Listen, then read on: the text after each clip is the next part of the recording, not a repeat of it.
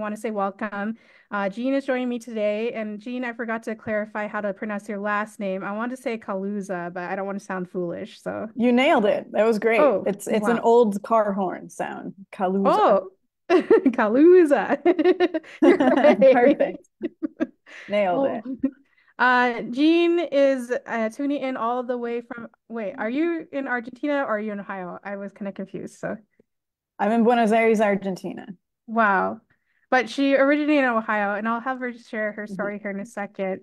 But we wanted to live talk together because we both have dystonia, and Jean has focal dystonia and generalized dystonia, which she's going to share about today. And I've been wanting to talk to Jean for a really long time because I've actually saw your interview with on a newscast a long time ago, it was several years ago. I think probably not too long after you got it, and then she just happened to reach out to me like recently, and then we connected, and we've been chatting here and there. And so we set up a live talk, and here we are. So Jean, if you could just share a little bit with us about your background, maybe like you said in your description, like where you grew up and how did you get into percussion in particular? How did I get into percussion? I wanted to be my brother. I wanted to be just like him. He was the coolest and he played drums. So it seemed like a one for one. Also, I felt like the Charlie Brown of the female variety. Like I just was comically bad at what seemed like everything. And I was just like, well, maybe, he's pretty good at it. Maybe I could be somewhat decent. And I still remember the first time my mom was smart enough to know that my brother couldn't teach me, and we both got music teachers. But I came home from my first music lesson and I was already like bummed. I was like, I'm not immediately good at this. Like this life is terrible. I was 12 when I started, so I was immediately impatient, as a lot of kids would be. And he just sat down with me and we worked it out, like he just like broke it down for me, and it was a great way to bond with him. And yeah, the rest is history. As soon as I got past that first, I guess, hump, and like he kind of showed me like this is how you practice, and then like there's going to be blocks, and like this is how you get over them. I was like, gauntlets off. I get it. I'm ready. That's awesome. And I think you excel pretty fast. Once like I said, at first you were kind of frustrated, but you must have excelled pretty fast because by 19 you had already kind of landed gigs, and I think you were in drum corps. Am I correct? It was heavily, heavily, heavily involved drum corps. I love drum corps. Still do. It's definitely taken some interesting recent modern turns. I feel like an old lady when I watch it now. I'm just like, I don't get what these kids are doing.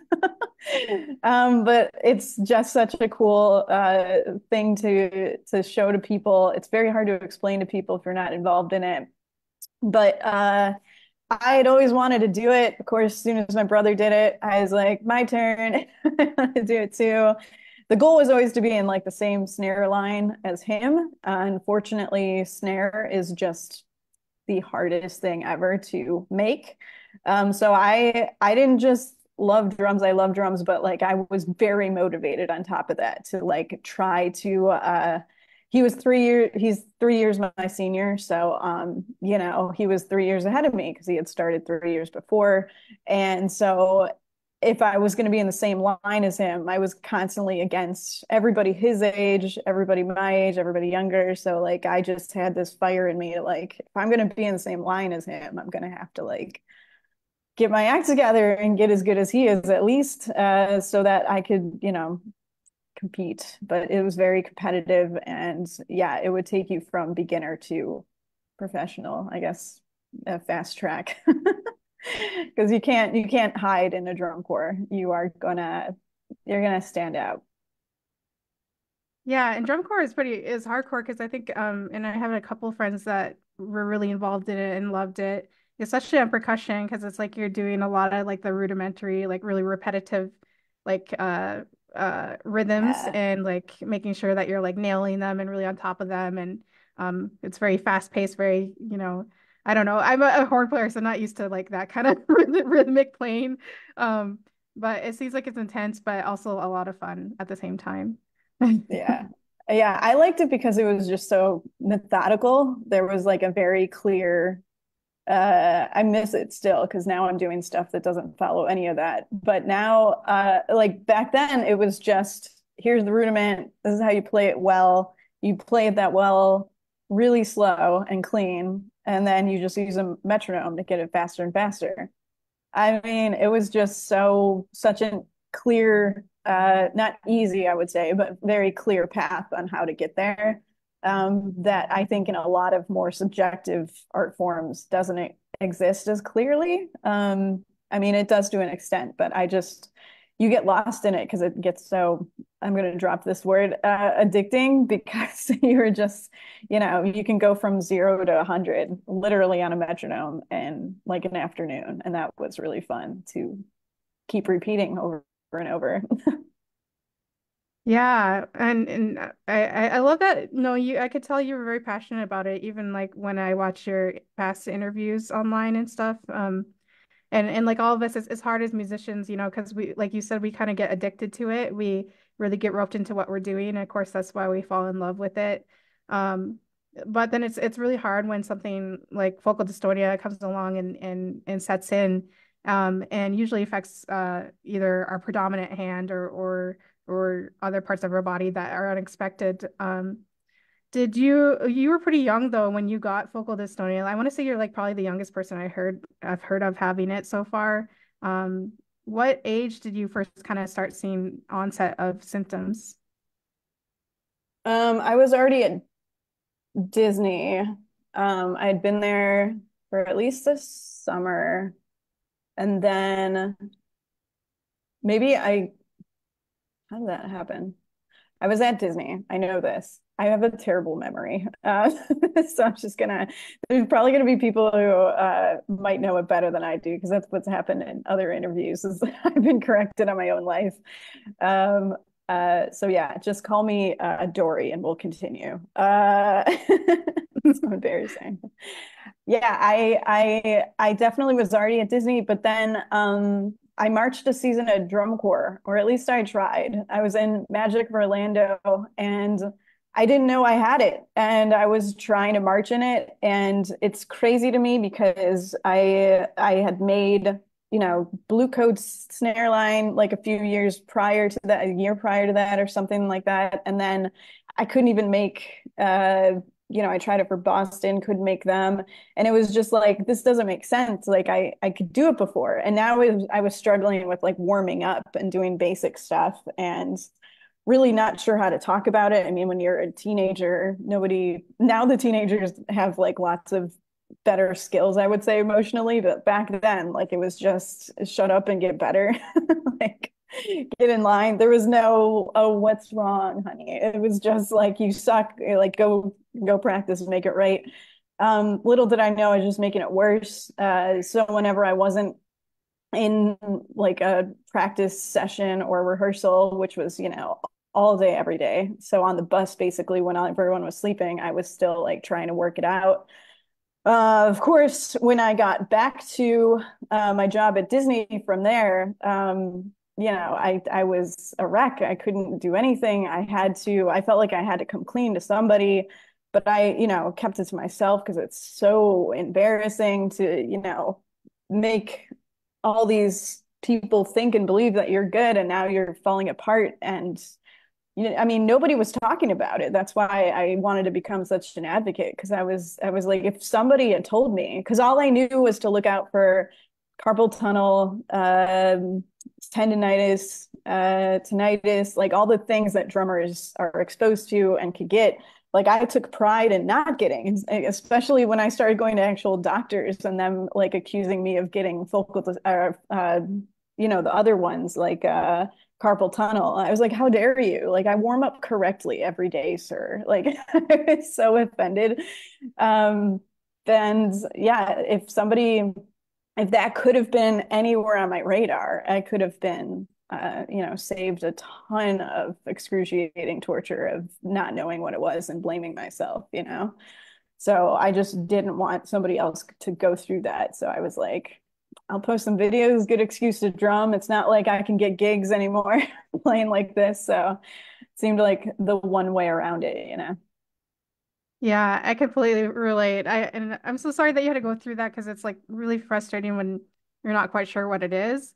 But like you said, it's interesting because people will accuse you of of ruining yourself in like a physical way, and you're like, I haven't damaged myself. Like I swear to God, there's Right. nothing I I've was done. so offended. Like yeah, like I've done everything correct, by the book for the last Right. 12, 20 years. Like I don't know why now I'm being questioned, but no, I completely relate. And what it says in dystonia is weird because you're like you said, it's kind of like this lag, like you're like things are a little sloppy, but it's not it feels weird. It's just different. It's like not quite catching on like it should. And you know it. You're like, it just feels like my body isn't responding in the way I want it to. Um I have someone here online, Sergio Nading. Hello, Sergio, welcome. He's asking a couple questions. Maybe there's a way we could reword this. He says, could you show me your dystonia? I suffer a lot with this. Maybe we can describe like how it affects you, if it's in a predominant hand or does it affect like certain I want to say I sound so neurological, digits, fingers at all that's affecting primarily.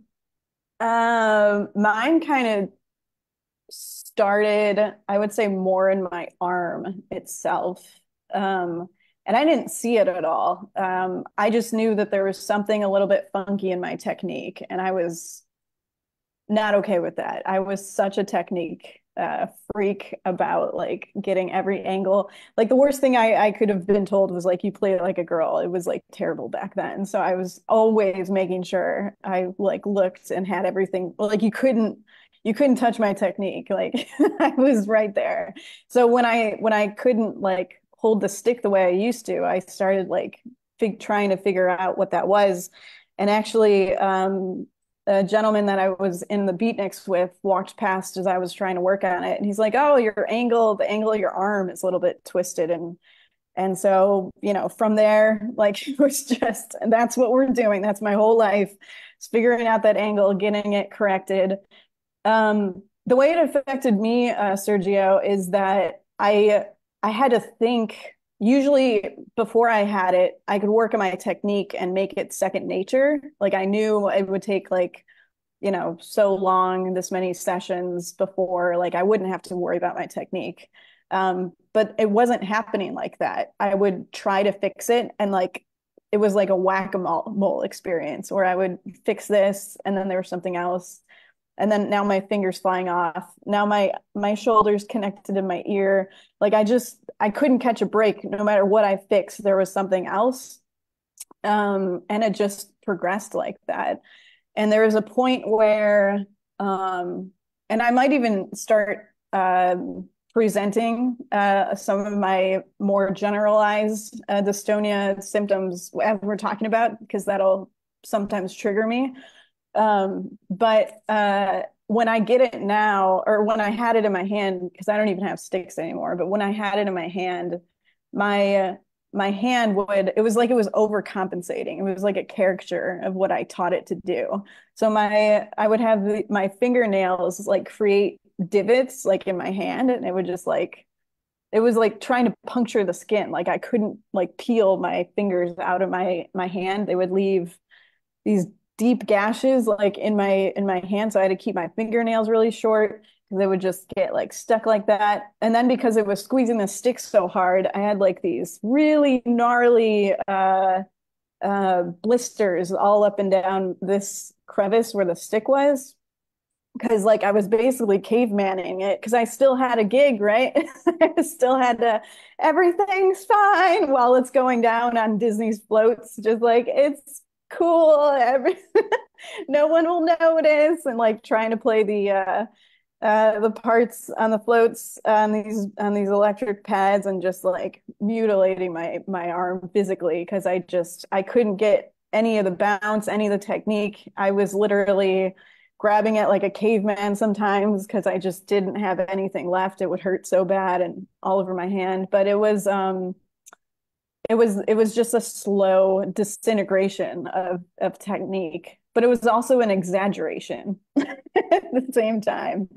I always tell people it's like your body's like almost making fun of itself. It's just like, oh, you want to play drums like this? Then you start playing.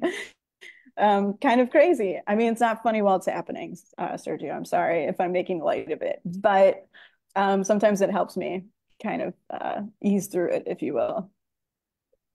That makes a lot of sense to me too. Like, and I completely understand the comedy in it because after you have it for so long, it's like you just sometimes have to be like, this disorder, it's such a complex yet interesting disorder in the way it reacts to things, specific things. Sergio, the focal dystonia, that part, focal dystonia means like focused and it's focused on specific tasks. So a lot of musicians get focal dystonia because it's focused on one single task, which is like either like playing piano repetitively in this position or playing a brass instrument or wind instrument with one setup here. And over time, it has to do with a neurological brain pathway, either breaking down or something going wrong. They don't really know what causes it, but it's definitely not usually because of, something like a normal physical injury where you're like, oh, I got carpal tunnel and I can, easily fix it by getting surgery or doing physical therapy. This is different because it's like so much more complex. Yes, part of it is the physical playing of your instrument triggers it. Or doing repetitive things trigger it too, but there's also a lot more to it as well. There's also neurological component as well as like psychological triggers too for some people. It's just very complex. Not a lot of people know what causes it. Um, it can happen. He's asking like if it happens in more than one limb. Yes, it can happen in only one hand sometimes. Sometimes there's different types of dystonia. Focal is like one limb. Multisegmental is multiple limbs. Um, and you can even have like specific other dystonias like I can never say this one, like blepharitis, and that's like in the eyelids, or you can have oral mandibular, which is farther back in the jaw rather than up here up front.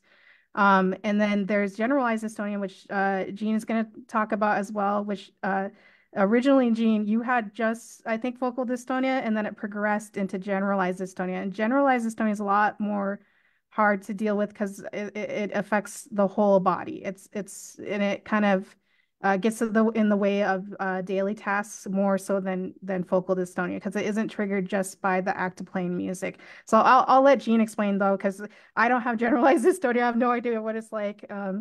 But maybe you can share with us, Jean, a little bit about how you kind of notice more happening to your body than just the focal dystonia.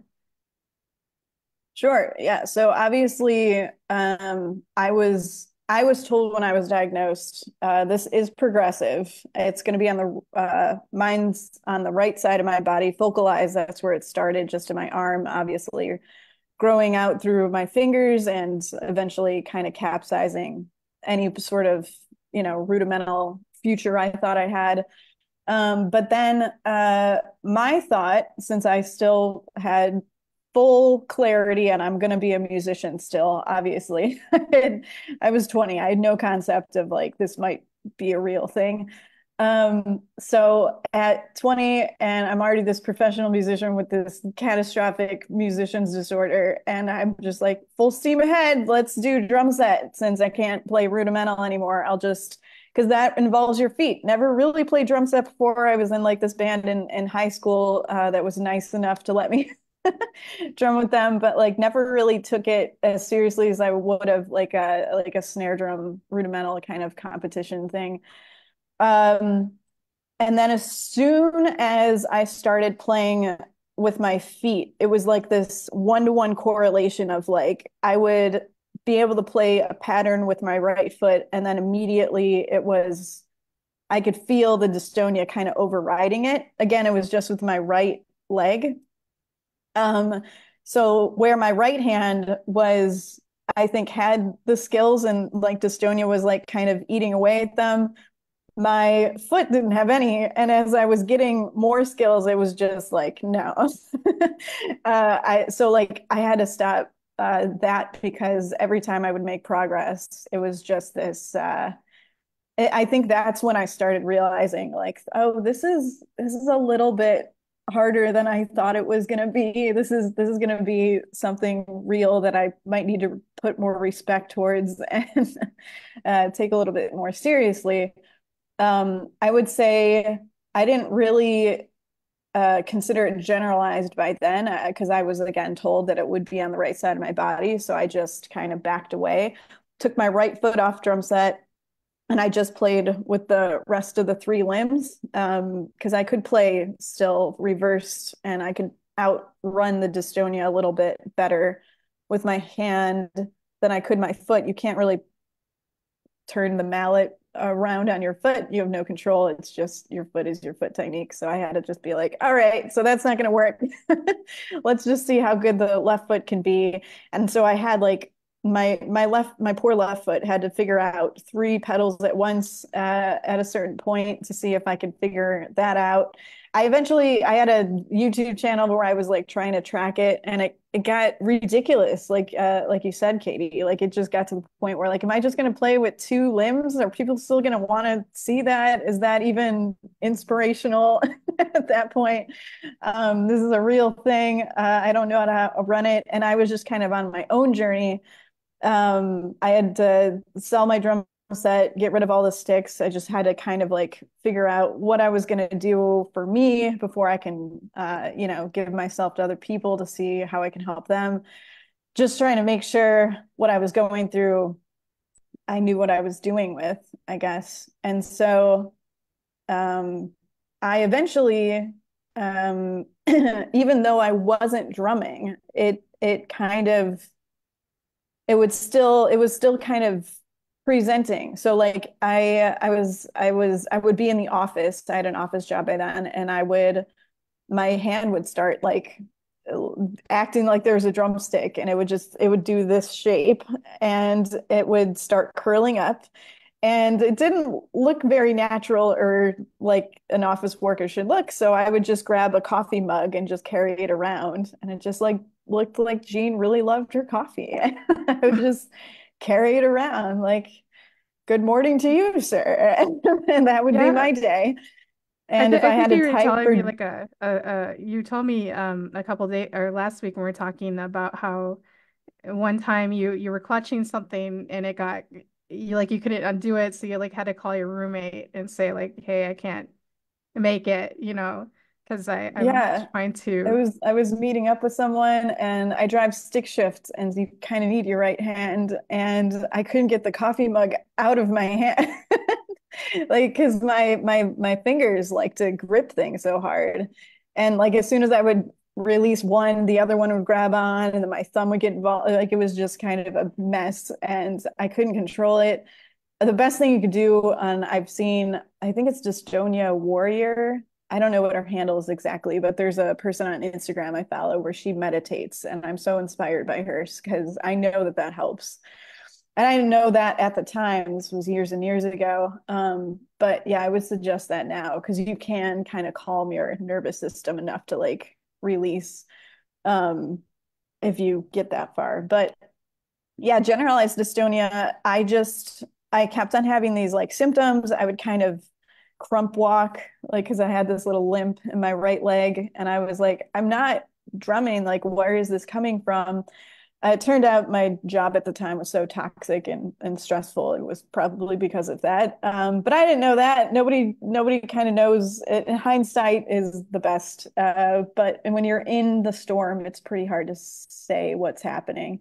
But that's definitely what was going on. And the neurologists were beside themselves. I was seeing a physical therapist that was very concerned because my dominant hand would have been my left hand because I actually am left-handed, but all of drumming is more geared towards right-handed dominated drummers, obviously, for that's what everyone is.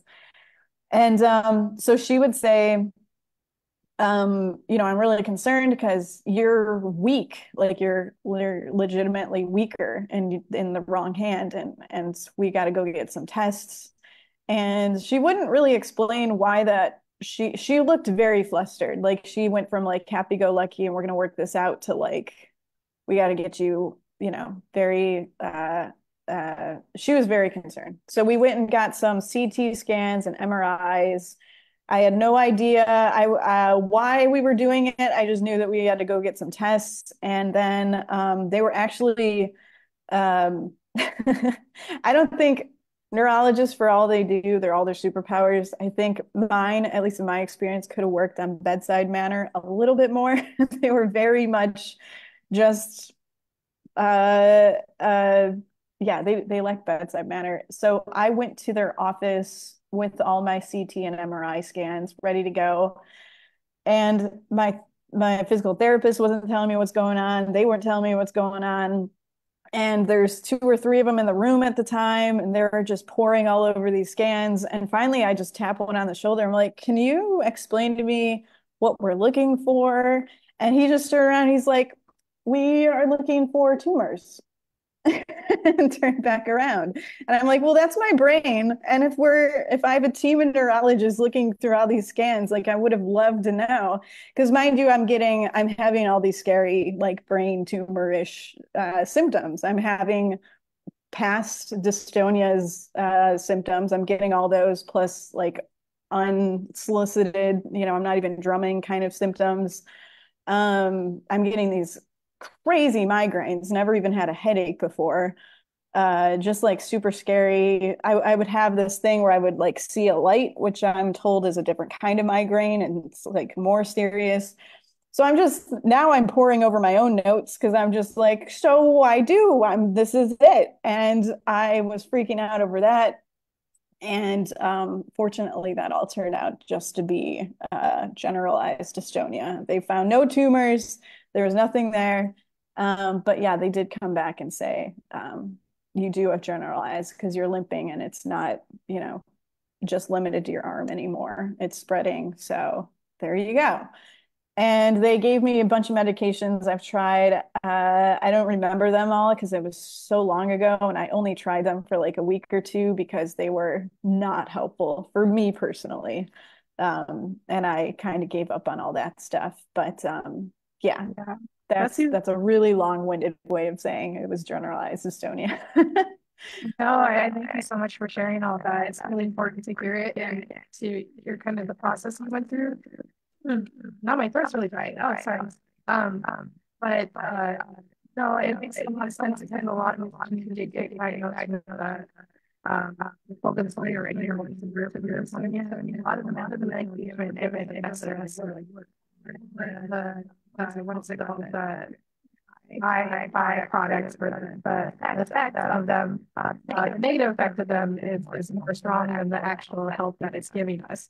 Um, so a lot of us that kind of have to resort to alternative forms of treatment, or go and do alternative forms of medicine. And so for a lot of us, it's very experimental to try to find like what works for us. And there's not a lot spoken about up there. And the ones that are kind of broadcasted, like we don't have enough research or information on it. But oh, sorry, I have someone writing here really quick. Sergio, yep, definitely you can. He wants to share a video with you sometime, Jean. I can go ahead and forward that to her. You can just inbox me, or you can message the Musicians Dystonia page as well, if that's easier, and just send the video through that inbox, and I'll go ahead and forward it to Jean. Thank you so much for participating, by the way, Sergio. I really enjoy all your questions here. Um, but yeah, a lot of us have to find some other way of coping with dystonia, and it's hard because like some people get stuck really on like one form of treatment, which isn't bad. If that works for them, that's great. Like if they're like Botox is the way, that's perfect. That's good. But I do like to hear like what helps other people, even if it's like any little thing from like tools to techniques to forms of therapy to other body movement types of treatment. And so I was wondering if you had anything that you've tried along the way that has maybe helped you, or some things that definitely didn't help you, or some advice you could give there as far as your journey with dystonia. Yeah, I have a lot of thoughts on this. I think first off, it's a disservice to call musicians' dystonia just a neurological disease. I think it's, you know, technically that is all it is. But I think it does something profound that even when I talk to others with other neurological disorders, they don't have the same challenges. Not to say that it's any less, it's just different, right? But it's something that I wish somebody would have told me when I first got diagnosed. Dystonia does a bunch of things that others don't. So first off, it messes with your reality. As musicians, we learn, especially if you get to the point where you have something like dystonia, you have learned that if I practice X, Y hours, I get Z. It's a very mathematical, pretty straightforward theory there. And then dystonia comes in as this wild variable that's just like, we don't know what's going to happen. Z is a huge question mark now. Maybe it'll get better. I'm going to make it so you might get worse. You might have a brand new technique by the time you're done practicing for 8 hours. And then maybe you can hurt yourself more. Like, we don't know. It's a surprise grab bag. And that, as a musician, can rock your core. It just like takes your whole reality of what you thought life would be. Because as a musician, at least for me, I would be like, oh, so now I know how to get good at something. And now I know how to succeed in college. Now I know how to get better at cooking. Like, it just applies to everything. And that core thing is just like out the window. We don't know what that is. Maybe something else like dystonia will come in. So that's the first thing.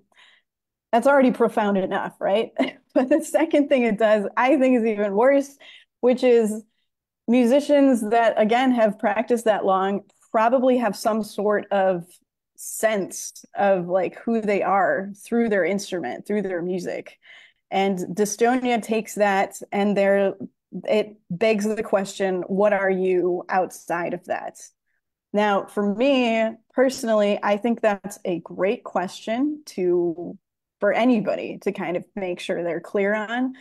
But with dystonia, like, you don't have a choice. Like, that's the question, right? And you got to kind of be faced with it every day.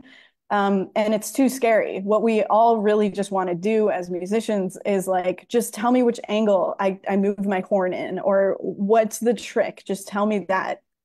And I think Katie and I have talked about this before.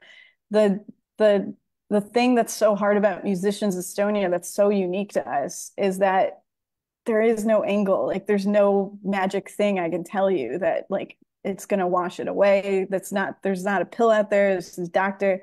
And there's lots of great research. I'm not dissing it. Like, let's definitely keep all that going and keep the hope alive. But that question is still going to be there. And I think it's a worthy one to get answered, even if you don't have dystonia, which is like, make sure you as a person don't actually need music. And then you'll love it that much more anyway, like, even if you do get to keep it. But I think what dystonia forces on you is it forces you to admit like nothing is truly yours, nothing is truly permanent, like it could all go away. So like, enjoy every second and just be grateful for like whatever you got. And it's torturous because we don't want that. We spent 100,000 hours on this. Like, it's mine, give it back. And I feel that. I feel you. Anybody listening, I'm so sorry you're going through this. I'm sorry if you have been diagnosed. I'm sorry if you haven't.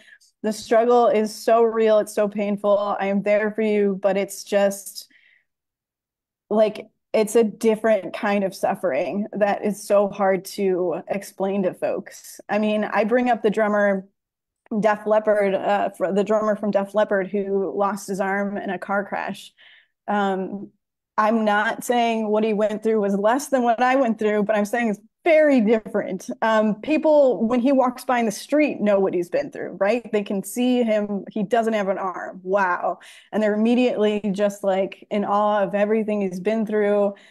He had like a custom drum set made for him just so like he can play easier.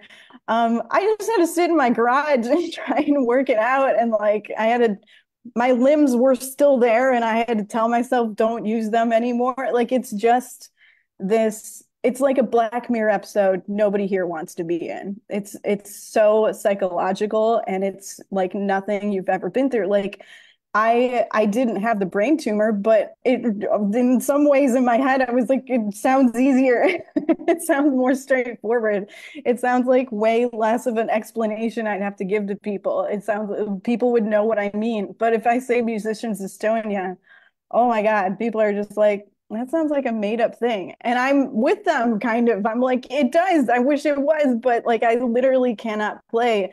And I think that's the critical part of when people ask about treatments for dystonia. I always want to preface with, because to me, that is the crux of the beast, is the psychological components. And if you can get through that, then the cures, the treatments, and all of that is a very much more digestible palette or topic to digest, because you can start, taking you as a person, as a human, out of the equation and look at it much more objectively. I don't think that answered your question at all, but that was my enormous preface to Oh, that I'm so question, at glad. least. No, I think it's perfect, and it's so beautifully said. And I think it really hits to the point, of how it's very hard for, I mean, it explains one reason why there's not, a lot of practitioners out there that help support musicians with dystonia, because it's not something you can just necessarily go to someone and be like, fix this, and then they're like, oh, I can fix it for you. Here you go. There's always some, like you said, the crux of the issue is like, how well are we able to handle and digest the fact that this disorder is much more complex than what we give it. We want to think that it's Yeah. very simple and resolvable through techniques or some A, B, C, D equals E. But Mhm. it's not that easy. And I think you said it so well and so beautifully, and I'm so glad that you said that. I think that, you know, and I do the kind of same thing too when giving advice. It's like I just tell people to remain open-minded. We remain very open-minded, try to get to that Yeah. mindset of being experimental and exploring like a child. And I'm kind of sharing a little bit my story here, and I'm sorry. I really struggled with accepting my sound of my instrument because on horn, Yeah. we're all about the sound. It has to sound beautiful. And it's one of those instruments where it's like you either sound like you're like a farting machine or you're like an angel that God sent down from heaven. Yeah, it's such a But beautiful instrument though. Like even if it's farting angels, like it's so pretty. Still it was angel. I know, right? And it was so hard for me to accept that sound, when I couldn't even Yeah. barely get a sound out. And when I did, it just sounded awful. But I learned like kind of that flip perspective that I needed to get when I became a teacher, because the first classes I taught were beginner band.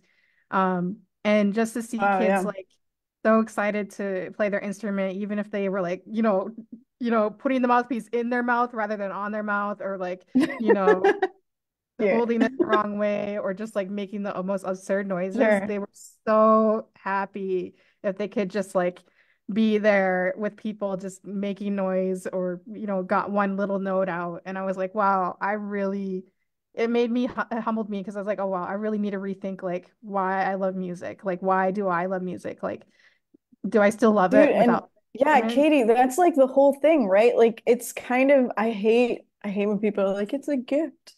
But like if we're just so focused on cure me, cure me, cure me, and like I'm sick of this like fluffy talk, like just what do I do?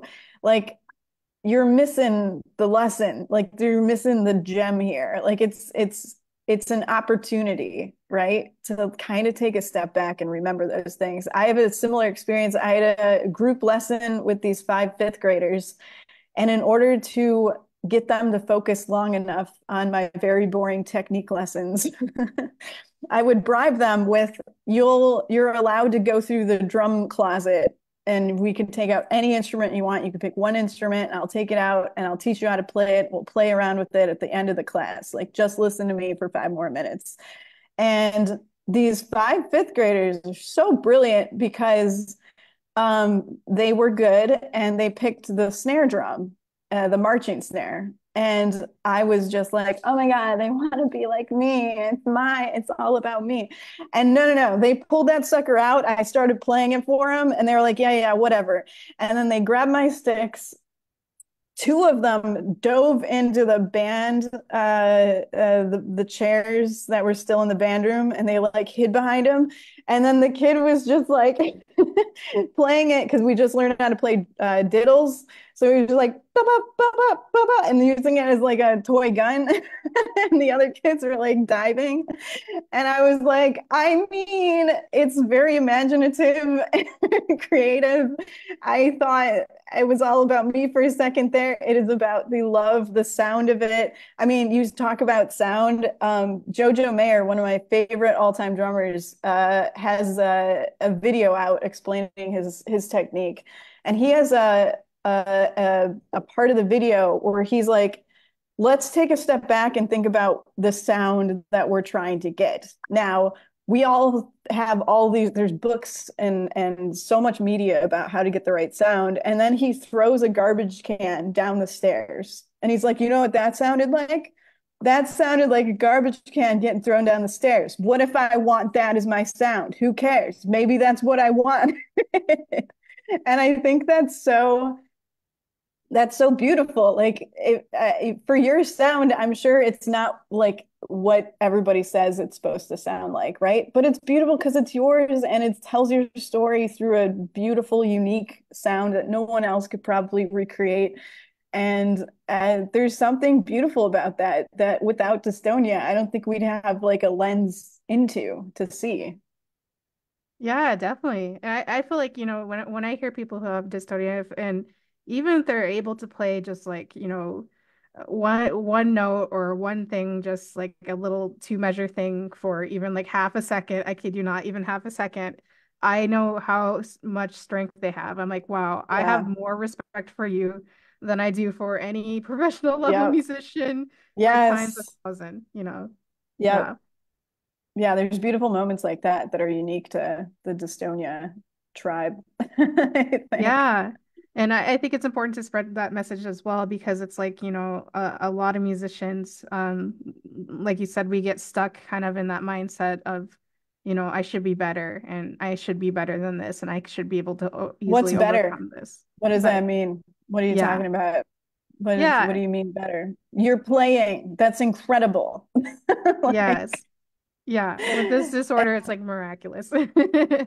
yeah, it's take a step back, like appreciate what you have. Like it could have the dystonia sucks. I'm not minimizing it, but like there's worse things and you should express like how frustrated you are, but like just make sure there's a yin to that yang. Like make sure you're equally as grateful as frustrated as you are. That's what I would always tell people is like don't this isn't like screw your emotions and forget about like you should be grateful. No. It's just that as ugly and frustrating and torturous as this could all be, like there's some beautiful moments that you get access to through this that nobody on the planet could even like conceive of. I thought I have a project now where I'm trying to build something a little bit more broader scope. Obviously, musicians with dystonia, we'd be more than welcome to bring on board. But it's like I have a friend here that has problems with his neck, so he was born with them.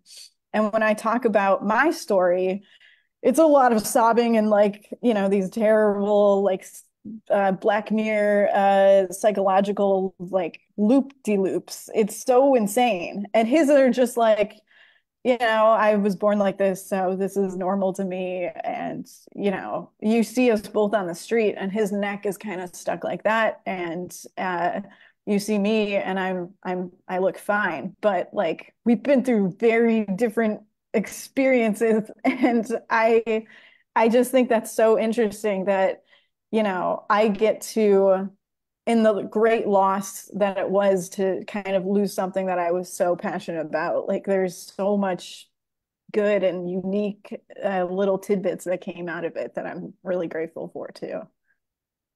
Yeah, I think that's so wonderfully said because it's like, as musicians, we kind of, we have our own little sphere, our world that we live in, and dystonia really helps us Very to small. overcome that and see kind of parts of the world and of ourselves that we normally don't see or we don't recognize, like even certain needs that maybe we've neglected for a long time. Like, Yeah. oh wow, I'm actually good at something else too. I didn't realize that. But it is definitely a journey. It's definitely a journey of relearning about oneself and learning about the world around you and community and how you want to how you can be a part of that, but not have to, necessarily live up to people's standards. You have to recreate your own standards and be your own best version of yourself. Um, but I think it's really beautiful, your story and everything that you've said, Jean. And I love also, we haven't talked about this yet, but I would also love if you shared a little bit about your journey with tango, because you did tell me that you got into dance and that helped you a lot with coping with your generalized dystonia. Yeah, so I'm not in Buenos Aires by accident. I mean, kind of, but it was I was yeah, so after we found out there's no tumor, it's a generalized dystonia, I realized I took their last medication, which I think was clonazepam. Is that how you say that? Yeah, I Um, think so. and I took it on a Friday night, woke up on Sunday, and I was like, nope, that is insane. Why would you give me? And it was a quarter of what they wanted to work up to. I was like, so you guys have nothing, is what I felt like, right? Like it felt like they just hit me over the head with a hammer and they were like, good luck with that. Like that's our best guess. I was like, you didn't cure me just because I slept through it. Like that doesn't count. Like I was so frustrated. um, so yeah, I didn't take that again because that was mortifying. I'm sure like you got to give everything the benefit of the doubt. Maybe it worked for some people. For me, I just hated that loss of control sense, and it just didn't seem like it was doing anything. And then the other medications before that, I forget what they were called, but it just made me so nauseous that it was like, thanks for curing my dystonia, but now I'm in the bathroom all day. I can't stomach anything. I don't think this works either. So, all this to say, like all of the traditional stuff, like I think I've tried everything and it was maybe I was minimizing my symptoms, but I was just like, whatever you guys are trying over here, I appreciate it, keep going, but like it's not for me. I tried it.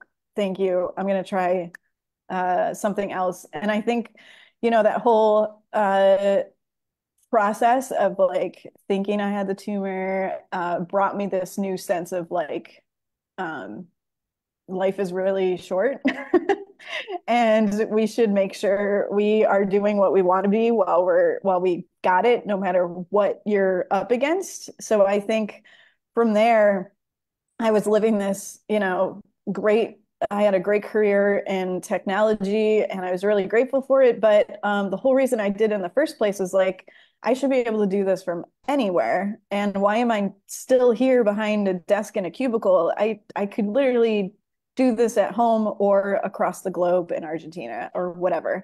So now I was like, all right, so they're out of ideas, these neurologist guys. And I feel like my symptoms are progressing worse and worse and worse, and nobody can tell me why. What am I going to do? Let's say if I've got 1 year left of movement, because again, mine's past just drumming. Now I'm like getting stuck in cars and like having little limps and crump walks. So now I'm like, what am I going to do if I can't walk normal after this year? Like, what do I want that year to look like? What, because if I am stuck, God forbid, in bed somewhere forever, what do I want to remember about what I did the last year of movement? So I'm like, probably not sit in a cubicle, not that, something else. I think I want to just dance the whole time. At this point, one of my things was like, if I can't drum, what could I do with all this rhythm and music that I have? And my answer was like, well, I could dance and don't get me started on dance because that's a whole nother interview. But suffice to say, like it just takes the independence that comes with drums and multiplies it by every part of your body. So if you're a drummer out there and you're curious about how do I use my skills with outside of drumsticks, dance would recommend. If you think you're a good drummer, try to dance and you will question everything.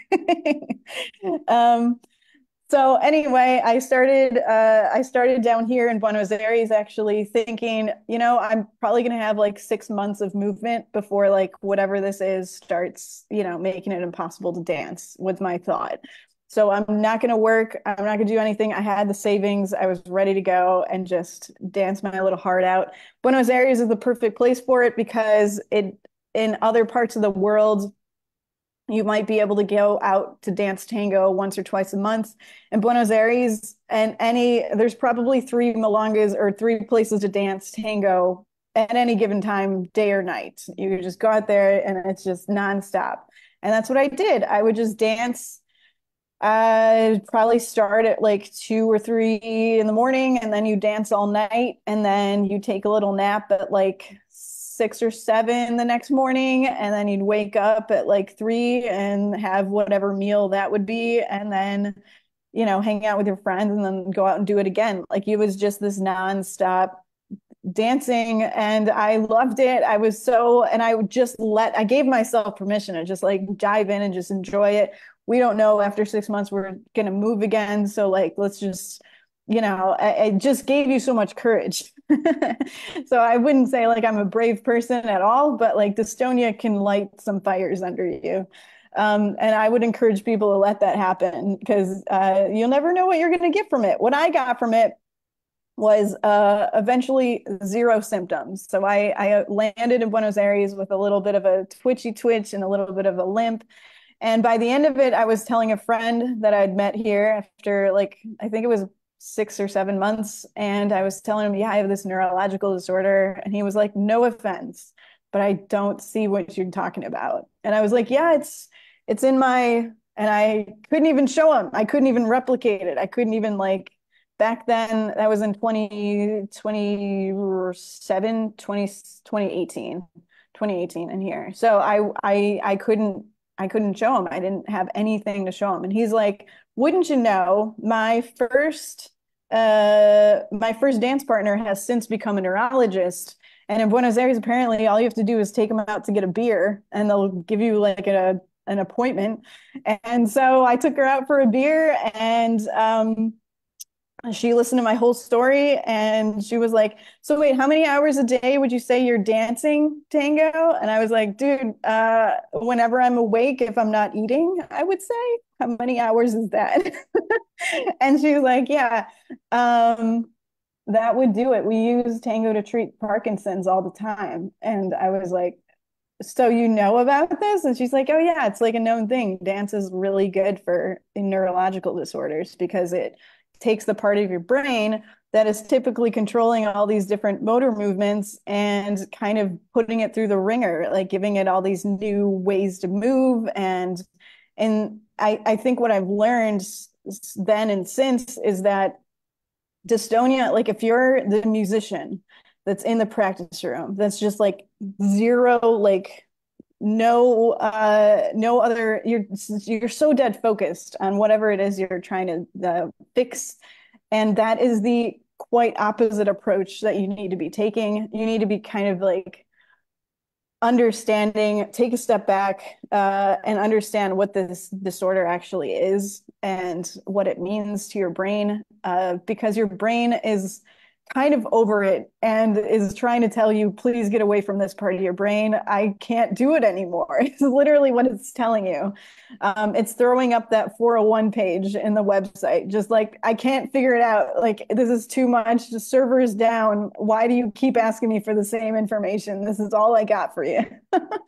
And it's trying to communicate to you that, and it's the only way it knows how, that like, I've got nothing left. Try another part of your brain. Try this part, try that part. And dance is so great for your brain because every single part of your brain has to be online to figure it out. Like there's the social construct of it. You have to like interact with people usually, especially in tango. There's the musicality. You wouldn't imagine, like, I think the most musical people I know are dancers more than musicians. And that probably doesn't make sense to other musicians. I'm not trying to offend them, but dancers are crazy musical. And they're using, like, I never, when I played drums, had to worry about what my toes are doing while my right hand is doing the hardest thing I ever had it do before. But like exercises like that, when you even think about it like that, are super good for your brain to be like, oh, there are other movements. There is this, there is that.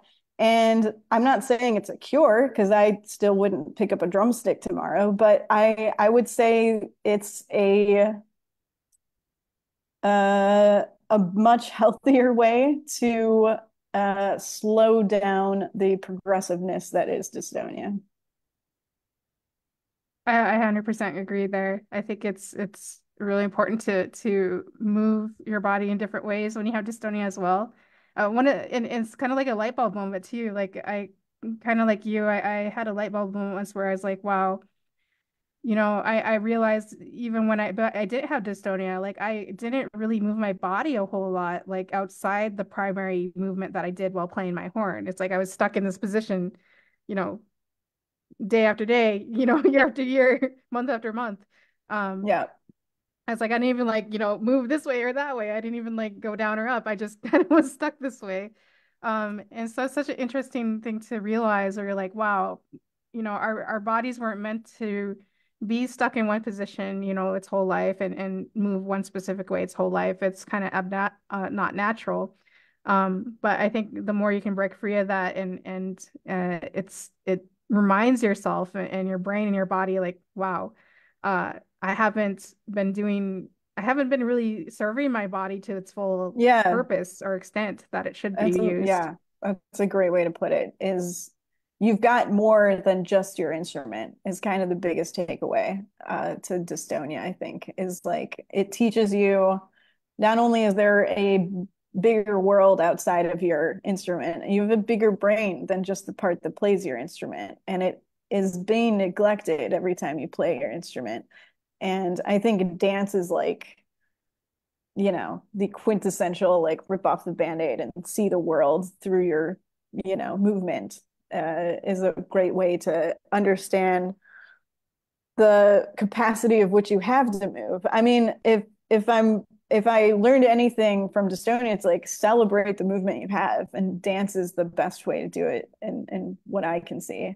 And there's so many like not liking there. How many people do you know don't like music? Like there's always somebody that everybody likes some sort of music, and dance is great because you could dance to any kind of music you want. And a lot of my drummer friends are like, oh, I don't dance, and it's okay, fine, but this girl has a better clave than you. She's never picked up a stick before. So like I don't know how to call you a drummer, and I don't know what to call her because her groove's better. And I don't know how to justify those two things.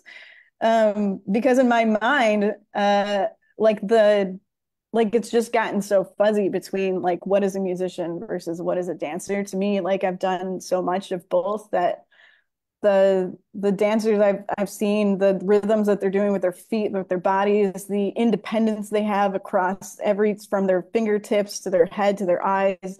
They're acting while they're doing it. I don't even know. You have to know how to do your hair and makeup. I never worried about that before in drum corps. I just throw on a helmet and go. All these new things that I'm learning. And it's I'm not going to say it's been great, but it's been it's been a journey. And I would just encourage anybody out there to, like you say, stay very curious, stay very open. Don't lose hope. Like I'm not saying there's not a cure to dystonia. I hope nobody takes that away from this, but I'm saying like in the meantime, um, get outside of that practice room because it's not in there. I would take a few deep breaths and start the other side of the journey, which is like that harder, more uncomfortable side of the psychological, icky side. And we're here for you. Like we've been through it. Katie's been awesome as far as like a community support system. Like she's great. Follow her. She's got resources coming out of her ears, and we're here for you. Oh, thank you, G. Thank you so much for saying that. And I really am a huge fan of you as well. And I feel like the way you express things is really important because it speaks to people in at many different levels and people who have dystonia of very various forms to kind of understand, the process or the journey of what kind of we go through. So I think it's very important that you shared your story with us here. We only have a couple minutes left here, and I don't mind if we go over. But I did want to get to a little bit of talking about the app you wanted to share about. And I am going to post the links to the app she's talking about, as well as the survey that's linked to that as well in the comment section. So I'll go ahead and do that while she's describing it here to you. So if you just want to share a little bit about your project that you're working on, Jean. Yeah, personal plugs. Woo. No, so to be clear, there's no app yet. I am a app designer that firmly believes in doing the research necessary to understand exactly what folks need. The app idea is going to be similar to what we've been talking about here as far as sharing tools and resources that worked, similar to the idea of capturing those magical moments and like kind of sharing them with the broader community. Maybe it doesn't make sense to the broader public that, maybe a trumpet player can finally squeak out a note. But us dystonia fighters, like we want to celebrate that with you, right? So like giving us our own space, our own app that encourages us to kind of work towards positivity, a bank where you can find all the latest resources that the community can kind of share in. That's where we're going to get to. I don't know exactly what it looks like, but I'm hoping the broader community can kind of help me shape what that could look like.